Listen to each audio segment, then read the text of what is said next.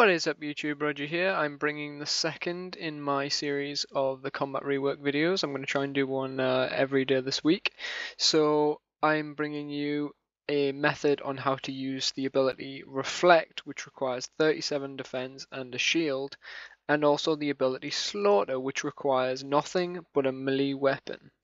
So I'm going to show you how to use these to your ultimate advantage to do thousands of life points worth of damage onto your opponent, and how to reflect the ability back onto them once it's been cast on yourself. So yeah, here you go and enjoy. The first ability is Slaughter. The idea here is that the Slaughter ability is currently a threshold ability, but I think it'll be moved up to ultimate. It causes your target to bleed for up to 400% weapon damage over 10 seconds. If the target moves location, the target suffers triple damage.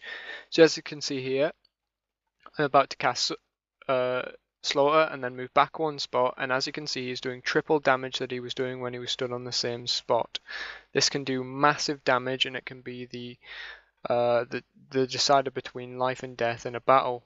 Alright, so this next clip is of my friend using Reflect after I use Slaughter. As you can see, I've moved back one spot and I'm being deflected back 50% of any damage that I did onto the opponent. So as you can see how damaging Slaughter is, 50% of that gets reflected back onto me. So now we're using all the combined abilities along with an extra one called Escape. This one makes you leap back 7 squares from your opponent. As you can see, he's just cast Slaughter on me and then escaped. However, I used the Reflect ability and reflected back half of the damage he did onto my character with his Slaughter ability. That way, when he escapes, he takes more damage than I do. Thanks for watching, hope you enjoyed. I'll be making vids every day this week. If you want to see my previous video about the new armor looks, click the link on screen right now, and also click the link underneath it if you want to subscribe to my channel.